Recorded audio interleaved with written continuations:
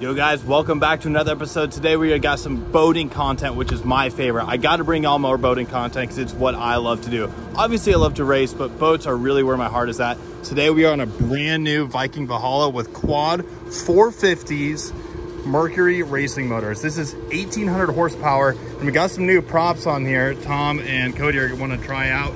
These are 4-bladed props before they were running 3. So we're going to check out the fuel economy and see what the top speed of this thing will be. Now it is loaded down with fuel. We're going to have 5 people on board and a full tower. So she's a heavy girl, but she'll still run strong.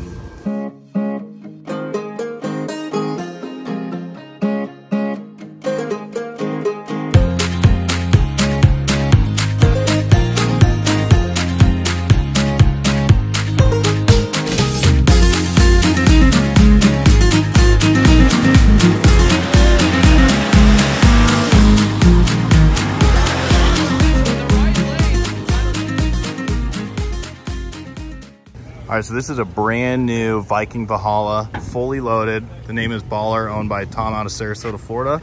And we are gonna be doing some prop testing today. This thing's got 1800 horsepower. It's got quad Merc 450 racing motors. And they've switched them from a 3-bladed prop to a 4. And so we're gonna see what we can get out of her today. All right, show you guys a little bit around this boat. 3 Garmin screens. It's got a joystick controls, bow thruster, quad Mercs like we went over before. Cabron Febre steering wheel with a, what is this called? A little faux action, faux teak. No, I know, but what's this little? Oh, teak pod. Teak pod. Yeah. You know, obviously you got your controls for your Mercs right there. Walking around the front, fully black painted tower. This is a full tower, which does have controls so you can steer and drive from up there. Cody, is there a Garmin up there? Yes. Nice. A joystick and everything. Some lounge seating up here and here, table, and it does have a cabin as well. Got a head, some storage, and then here's all your breakers and battery switches.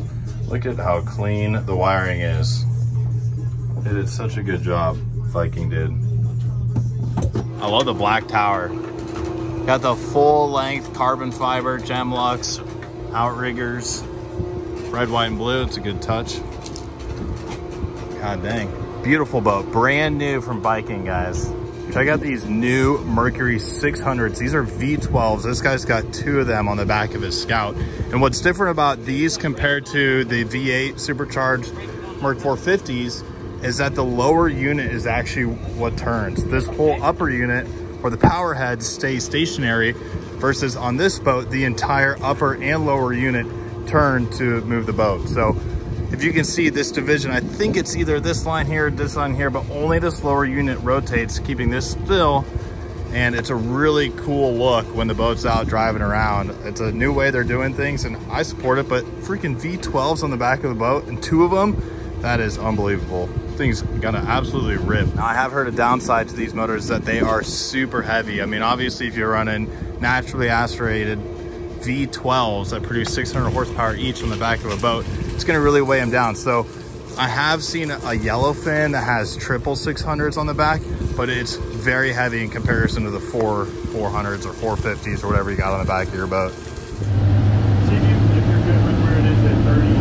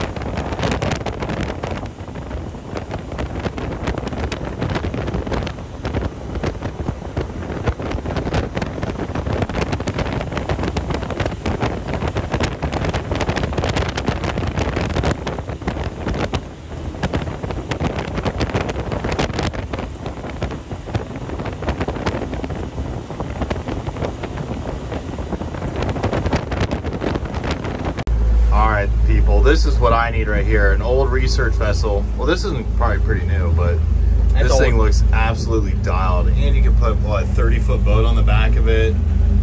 Oh man, you can go around the world in that thing. Hot tub up on the fly bridge. Is there? Yeah. Oh man, it's sick. See it up there? All right, Cody, what's the final number here? What was she running? 71 miles an hour. Yeah, burning a lot, like 160, 170 gallons an hour. Yeah, not enough.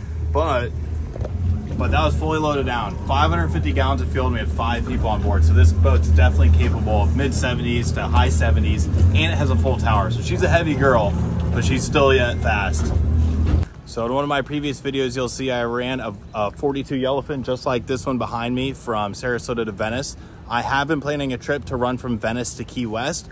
We were gonna do it over the past couple of weeks, but the weather's been too rough. It's been about 4-foot seas, and the boat can definitely handle that, but it's a long day of getting beat up and bounced around, and it's hard on the boat and the people. So we're waiting for better sea conditions so I can make a really cool video showing you what that process is like, because it's a neat adventure. You know, it's like 150 miles, and it takes about 5 to 6 hours, and I wanna bring you all along for that ride.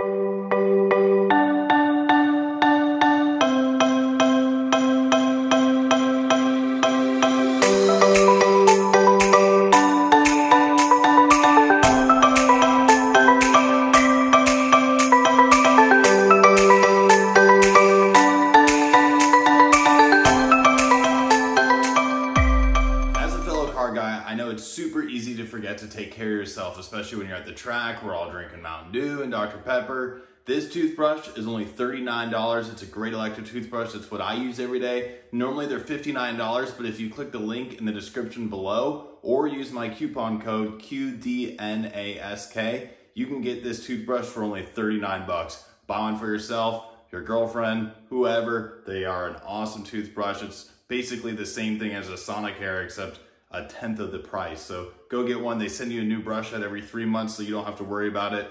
It's a great deal.